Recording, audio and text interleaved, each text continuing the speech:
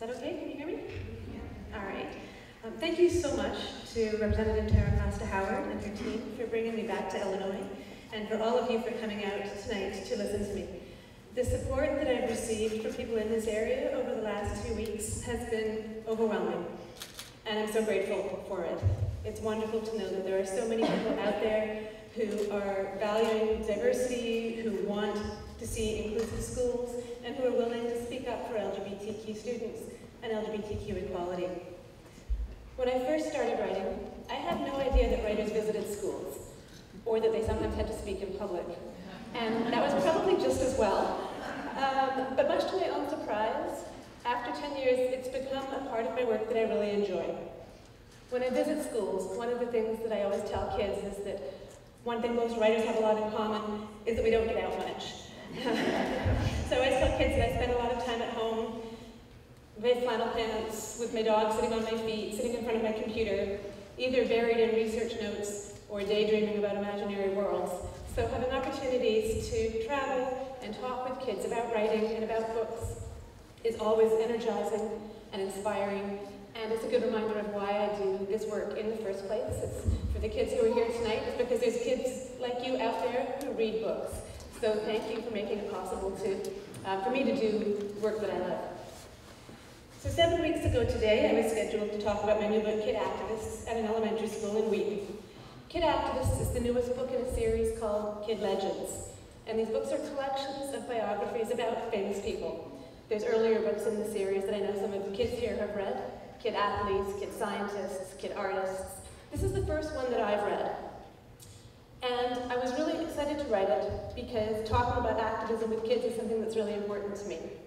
Now, these biographies are a little bit different than most biographies, because although they tell the stories of famous people, they focus on what those people were like as children, in most cases long before they became famous. So I learned a lot writing it. Now, I know there's lots of kids here tonight, and when I speak in schools, I usually kind of get the kids to help me out with my talks. And I don't know how easily I'm going to be able to hear you, but I'm going to try. So, of the kids here, who knows what an activist is? I see a hand. Can you shout it out really loud? An activist is someone who sticks up for the world. Absolutely.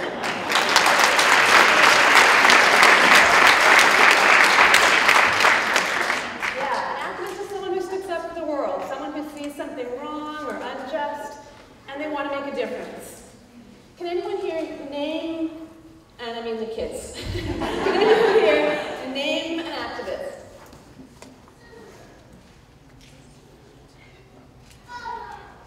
Yeah. Alexander Hamilton, yeah. Anyone else? Right over here. Over here. Just shout it. Go ahead, Trevor. Stand up and shout it. Yes, Malala, absolutely. Anybody else want to ask them? Over here. Yeah? Martin Luther King Jr., absolutely. So these are all people who saw something that was unjust and they wanted to make a difference, they wanted to make a change. So as you all know, my talk in Wheaton was cancelled because the district had concerns about the fact that some of the activists in my book were part of the LGBTQ+ community. I was surprised when this happened because Kid Activists was not a book that I expected to actually cause any controversy. But I wanted to respond because I was hearing from young people in the district who were upset about this. And also because the issue of LGBTQ+ representation in books is something that matters to me for many reasons. It matters to me as a writer, as a school presenter, as a former social worker and counselor, as a parent, and as a former student who was part of the LGBTQ community myself. Schools have always been a place where the struggle for LGBTQ rights has been at times an uphill battle. Back in the early 1990s, I was accepted to Teachers College in Ontario, and I turned it down and went into social work instead, because I thought that I wouldn't be able to be out as a queer person if I was a teacher. Schools have not always been supportive places for the gay and lesbian community. In fact, Harvey Milk, who appears on the front cover of Kid Activists holding a rainbow flag, was instrumental in helping defeat a proposition that would have banned gay and lesbian people from being able to work in public schools in California. In fact, it would even have banned people who supported gay rights from working in public schools in California. As always, understanding history helps us understand today's challenges. The history that I was taught in school did not include LGBTQ plus people. Our rights and identities were never talked about. I didn't see people like me in books until I was an adult. I didn't come out until after I left high school, and this was true for many people in my generation. Still, I was very lucky. I had very supportive parents who had gay friends. That wasn't the case for many people I knew. And I'm still very fortunate. I live in a country where my rights are protected, in a community where my family and I feel very safe and supported. I move in the world with a great deal of privilege, which is why I feel that I should speak up about issues of human rights whenever I have the opportunity to do so. So today I live with my partner of over 20 years. We have a 15-year-old son. And when he first started school, I told the kindergarten teacher that he had 2 moms. And she was a very kind woman who very much wanted to be inclusive. So she asked if I could recommend any picture books that she could share with the class when they talked about families, so she could make sure that she was including different types of families in their conversation. And I was able to come up with a couple of titles, but there weren't very many back then. And my kid very rarely saw families like his in the books that he read.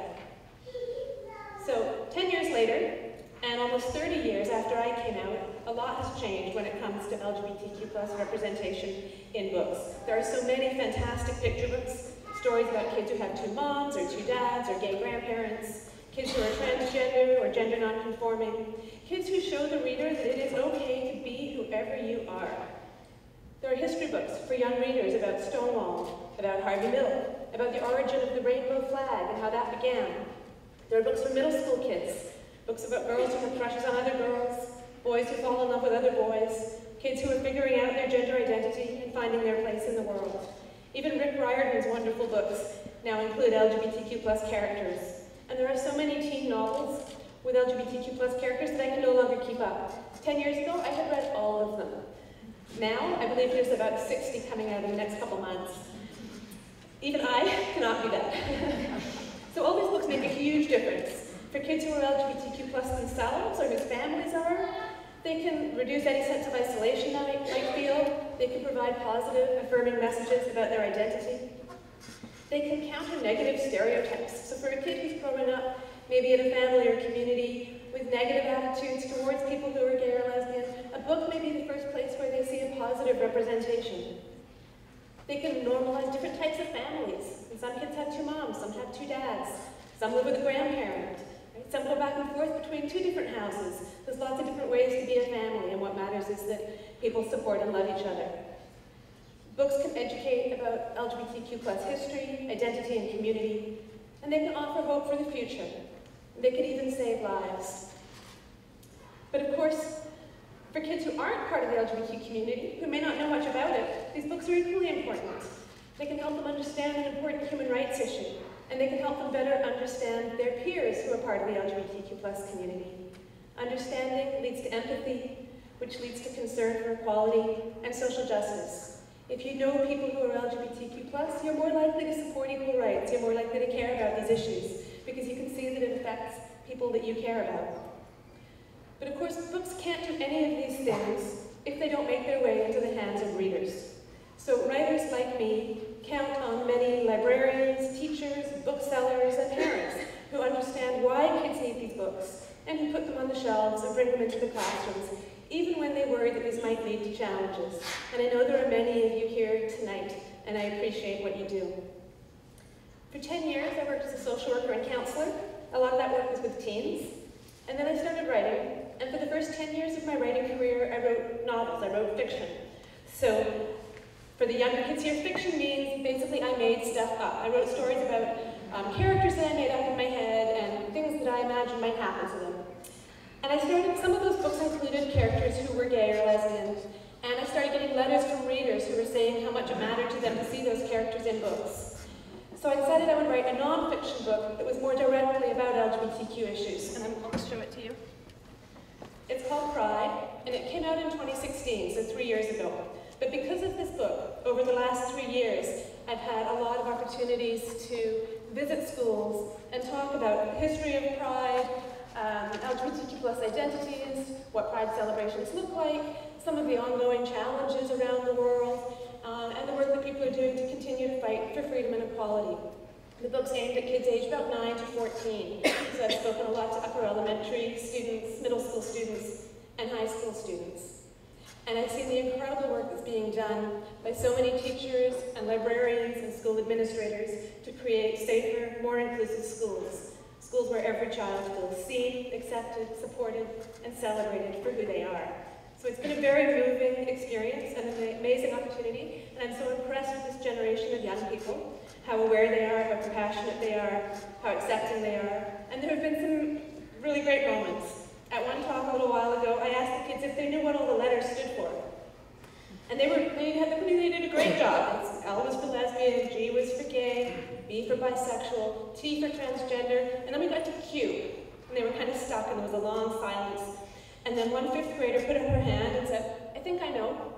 The Q stands for quality. I'm like, yeah, it does now. So I've written the second edition of this book, which comes out in the spring, expanding it and updating it. And I've added a chapter about youth activism, because I wanted to include some of the stories of the young people that I've met over the last 3 years in the course of talking about this book. So that one doesn't come out until March, but I'm so excited to be able to share some of these stories of young people, from teenagers in Inuvik who started their community's first Pride Parade, to kids at elementary schools on the Sunshine Coast who painted rainbow crosswalks at their schools. There's so many young people doing amazing work, and I think often it's young people who are really leading the way. So visiting schools has really reinforced my understanding of why talking about these issues is important. After one talk I did in a middle school, I got an email from a mom. Her daughter had just come out as a lesbian.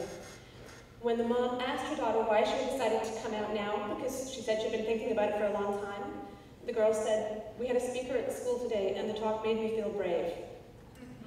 So kids need sometimes people to talk about these things to give them permission to talk about them themselves. Another time, at a tiny rural school in the Maritimes, 2 kids in about grade 3 or 4 came running up to me after my talk, and they were so excited, they said, because they had 2 moms as well. In Quebec, I noticed a girl at the back of the room who was silently crying while I spoke, and I was worried, but at the end she came up to me and she said she was just crying because she was so happy, because no one had ever talked about this in her school before, and she was in grade 12. So I have so many stories like that, but I just want to share one more. A group of teens had asked me to speak at a Pride conference that they had organized, and I gave a keynote about the history of Pride. And one teen came up to me afterwards, looking actually kind of angry, and she said that she hadn't known any of this. And why don't we learn this in school, she said. Why do we have to come here on the weekend to learn stuff that we should be taught in history?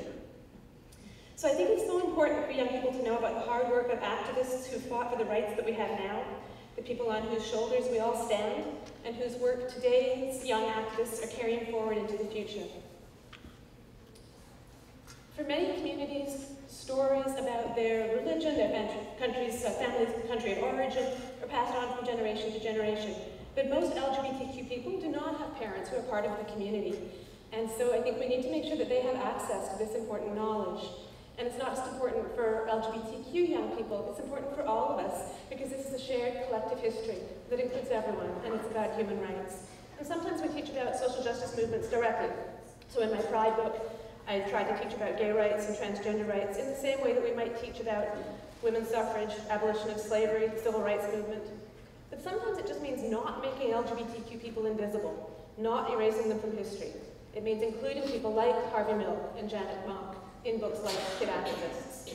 And there's evidence to show that it makes a difference. Research shows that LGBTQ students who attend schools with inclusive curriculum have a better climate in the school and are more successful academically. In October, I went to Toronto for a GSA conference. GSAs are student clubs. They're gender and sexuality alliances or gay-straight alliances. And they're clubs where students can come together for conversation, support, and to work to make their schools more supportive. And this was a one-day conference that was hosted by a middle school, but 14 different schools were taking part in it. So there was about 150 kids there, making buttons, recording podcasts, making posters, sharing displays about projects they had done in their own schools, and networking and socializing with a larger group of peers. And it was such a great example of what's possible and of the wonderful work that's happening in so many schools. Now, funnily enough, I had not actually intended to talk about any of these issues in Wheaton, I had prepared a PowerPoint talk that focused mainly on racism and on civil rights activism. But Kid Activist was a book that I wanted to write because I'm very much interested in talking about all kinds of social justice with kids. And over the last few years, as we've seen an escalation of racism, white supremacy, attacks on LGBTQ people, attacks on immigrants and refugees, writing has felt increasingly political to me. It's a way that I can share what I learn and what I care about so that other people can also learn more about those subjects. In writing Kid Activists, the first challenge was to come up with a table of contents. So basically deciding who we were going to include in the book. And I knew I wanted it to include a broad range of different types of activisms and different social justice movements. So my editor and I talked about many names. We probably had about 50 names, and we only could pick 16. So we went back and forth trying to narrow down the list of names. And it was really important to me that that be a diverse group of people.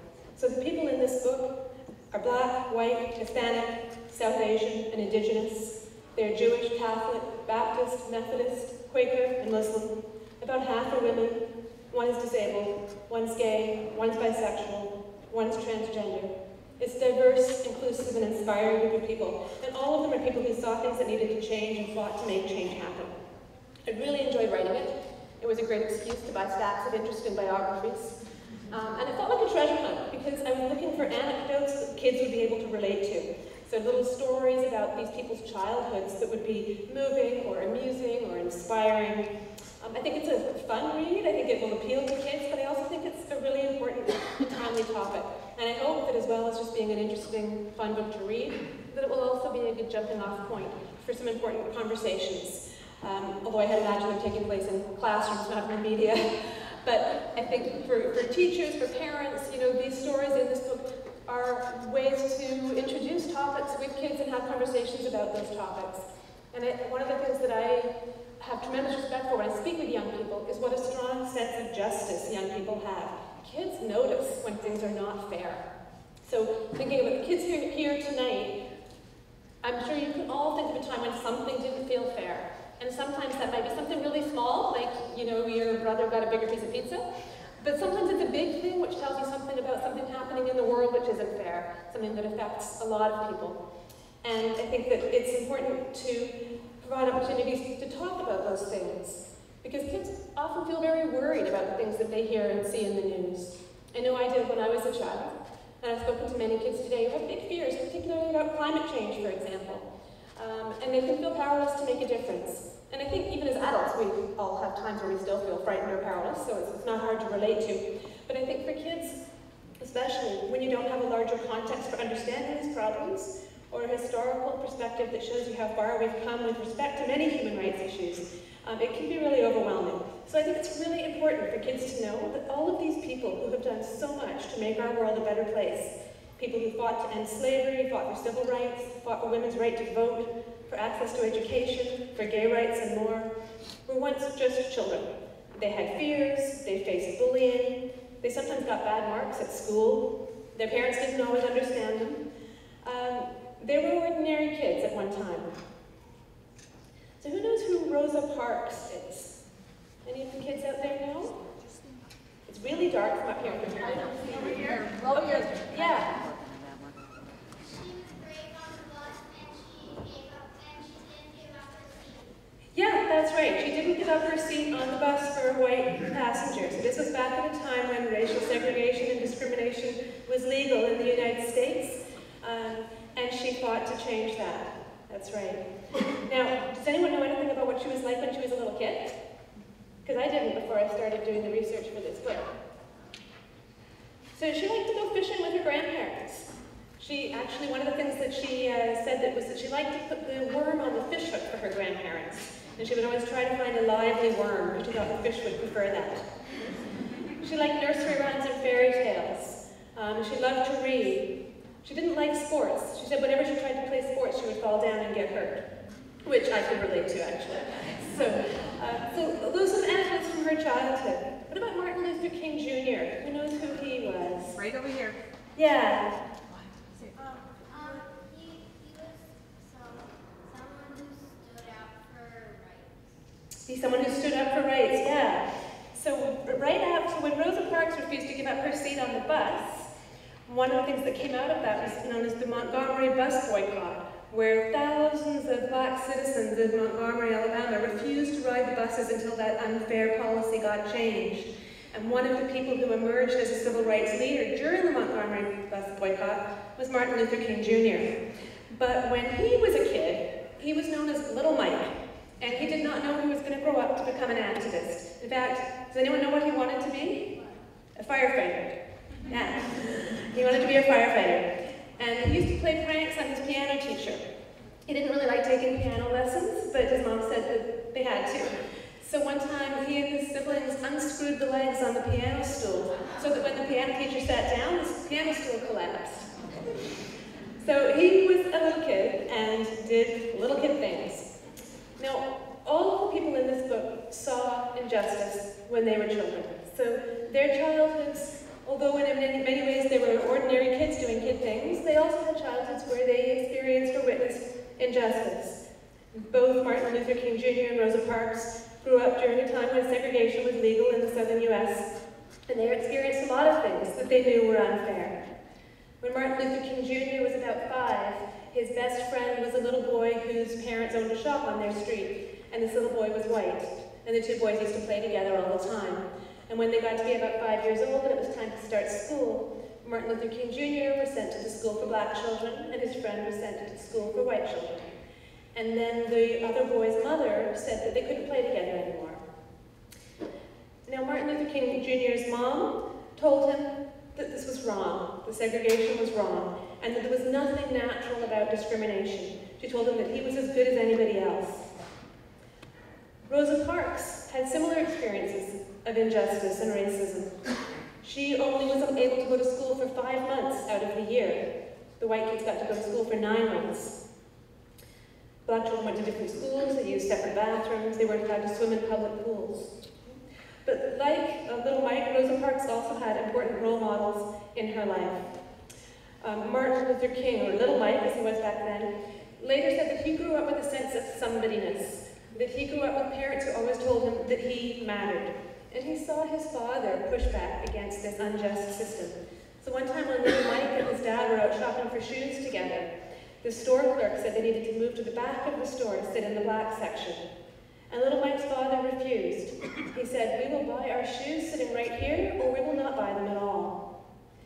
And after they left the store, he said to his son, "I don't care how long I have to live with this unjust system, I will never accept it." And his son grew up to be somebody who changed it.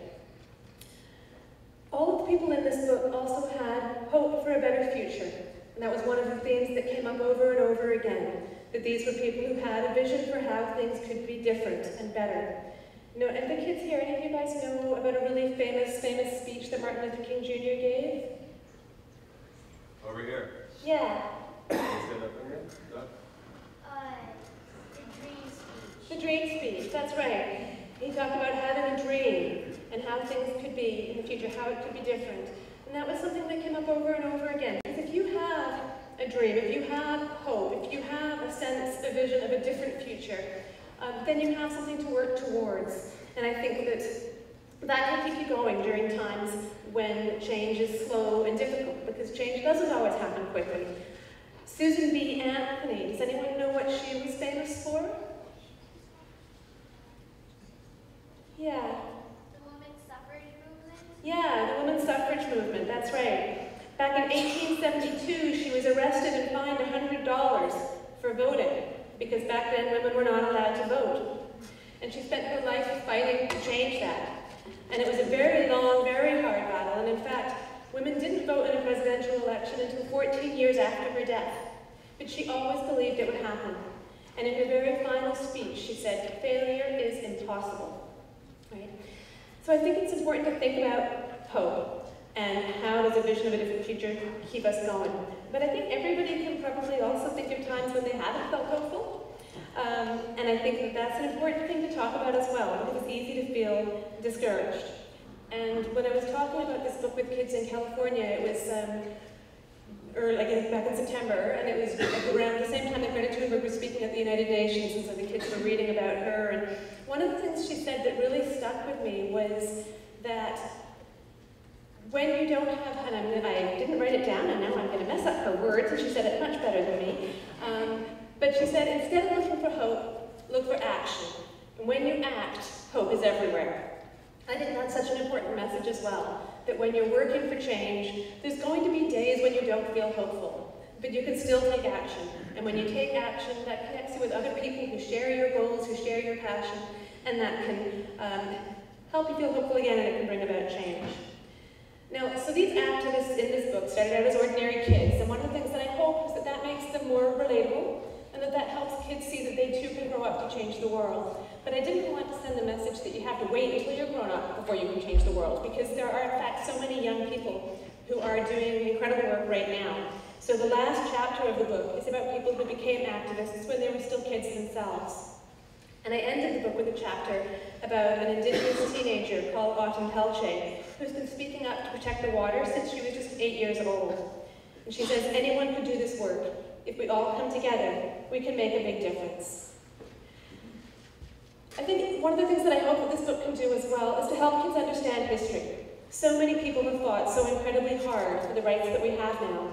And I think it's important for all of us, kids and adults, to know the history of the civil rights movement, the suffrage movement, the women's rights movement, the gay rights movement, the transgender rights movement. I have such a strong appreciation for the work that has got us so far, and I have so much respect for the young people who are continuing this fight for social justice and taking it forward into the future and continuing to challenge all forms of oppression and to shape our world. I think it helps when current problems feel overwhelming to know that people have faced really big problems in the past, and that when it comes to human rights, yes, there's still a lot of work to do, but great progress has been made, and I think it's important to recognize that as well. So, although this book touches on some tough issues, I think it's ultimately a hopeful book. It's about people who faced challenges, who went through difficult times, and who stood up for what they thought was right. And I hope it will inspire young readers to do the same. And I'm just going to read you a few pages from the chapter about Harvey Milk. Harvey Milk, coming out for equality. Harvey Milk was a gay rights activist and one of the first openly gay politicians to be elected to office in the United States. He won a seat on the San Francisco Board of Supervisors in 1977, but was assassinated only a year later.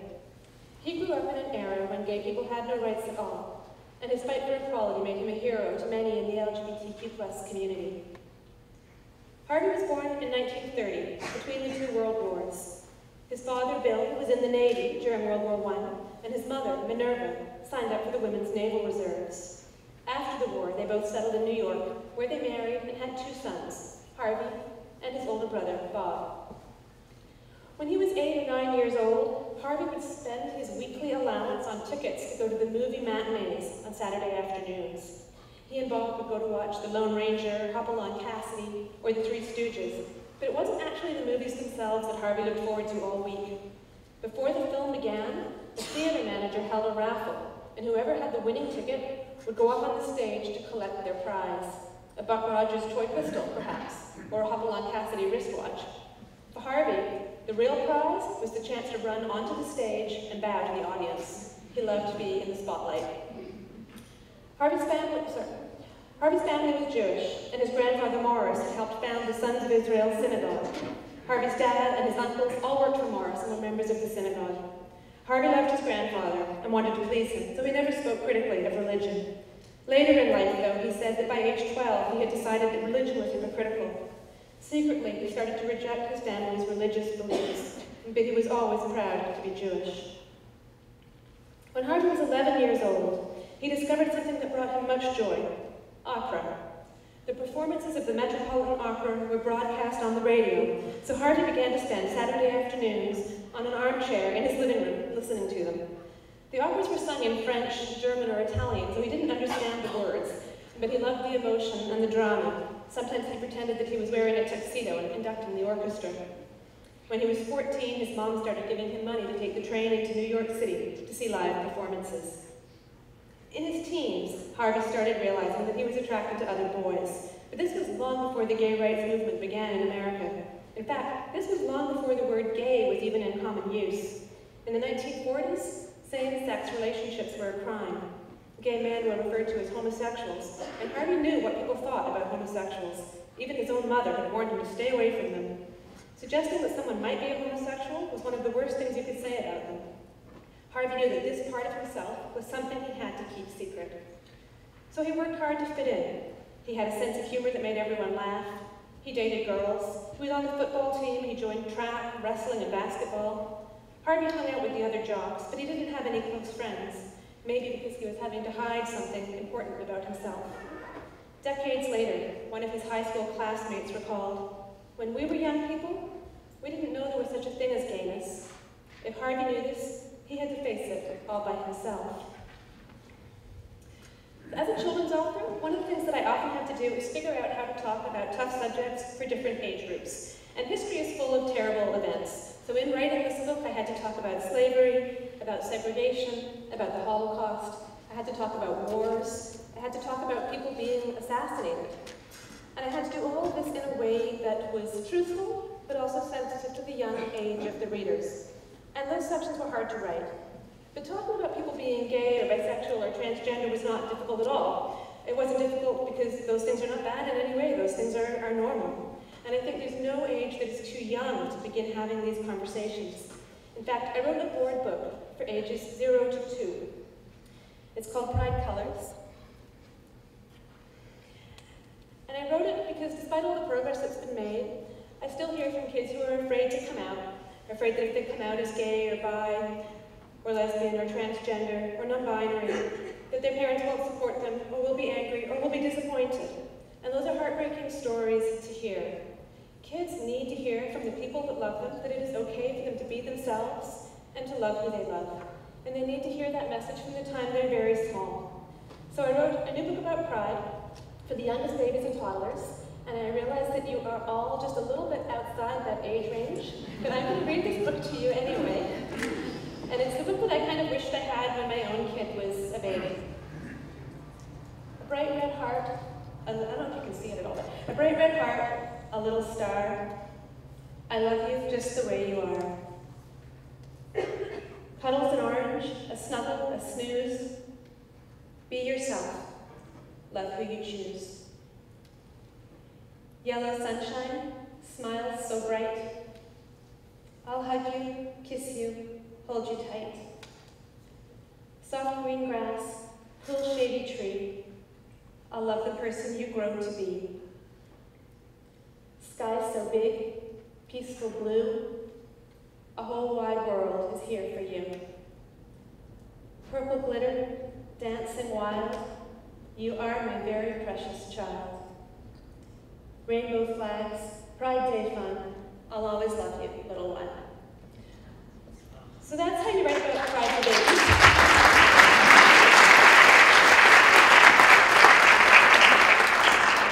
It's basically the message that I wish every young child could hear and grow up knowing, and it's what I wish every adult I know had heard as a child. And I have a few copies here to give away. Does anyone here have little ones in their life? Anybody here with a baby or toddler? Yeah, come on up. I have 4.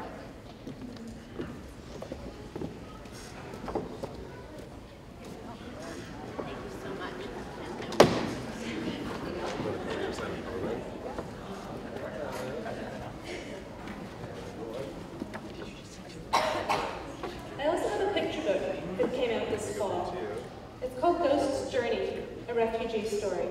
And it's based on a true story of 2 men I know, a gay couple from Indonesia. And this one's aimed at about ages 5 to 8. Indonesia is one of more than 70 countries in the world where same-sex relationships are criminalized. And Rainer and Eka, my friends, spoke up about gay rights issues. They kept their relationship very secret, but they did speak up about gay rights. And as a result of that, they became a target for some threats. And they realized they needed to leave Indonesia because their lives were in danger. But they had a cat called Ghost, and Ghost was a cat that they had actually rescued. She was abandoned as a kitten, and they had saved her, and they couldn't bear to leave her behind. So when they came to Canada as refugees, they brought Ghost with them. And this is their story. It's told from the point of view of the cat Ghost, about having to leave Indonesia and come to Canada. And it's a book that I worked on with Rainer and Eka. Rainer is a photographer, so the artwork in the book is actually photographs that he took of his cat, the real Ghost, who now lives in Toronto and just turned 6 and just got a little brother who's a dog. People want to know if it's going to be a sequel. But it's a very, so despite the fact that this is about, serious issues, it's a very gentle story, and I think a good introduction to both gay rights and refugee issues for small children, and I'll just read you the first couple pages. Ghost lived in a small apartment on the beautiful island of Java with her 2 dads. When Rainer played video games, Ghost snuggled by the headphones and purred. When Eka cooked gulai, Ghost stood on her back legs and begged for a taste. When friends came over, Ghost played with everyone. But when strangers came to the door, Rainer and Eka turned off the lights and pretended no one was home. Ghost wanted to help. She fetched them toys to play with. She snuggled close and licked their tears. People don't like us, Ghost, Rainer whispered, just because Eka and I love each other. Okay, so if anyone here has a 5 to 8-year-old, I've got one copy of this one to give away as well. And this one is actually a book that we wrote as a fundraiser. There's an organization called Rainbow Refugee and another called Rainbow Railroad that work to help LGBTQ people around the world who are facing state-sponsored persecution and help them to resettle in Canada. And so any money that this book makes from sales will go to support those 2 organizations. And I have 2 copies of Pride to give away as well. So if there are any tweens or teens here, say 9 or 10 and up, or any middle school librarians that want a copy for your school, I've got 2 of these.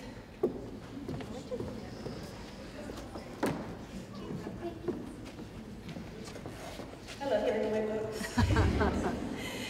I wanted to say thank you again to Tara Costa Howard and her team for bringing me here, and for all of you for coming out tonight, and all of you who have reached out over the last couple of weeks with such wonderful messages of support and encouragement. I've been so grateful and so really amazed by the response, and it's been really emotional and really moving and really encouraging to see how much support there is out there. So I'm really grateful to you all, and I'm happy to take any questions, but I would like